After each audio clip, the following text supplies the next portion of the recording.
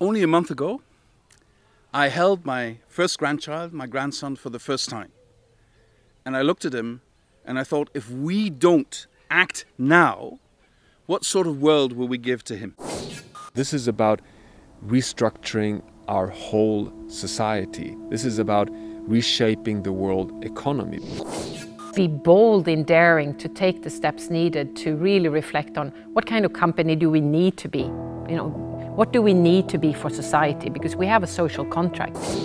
If you do commit, and I mean truly commit to sustainability, we do find that these companies significantly outperform in the long run in terms of financial performance.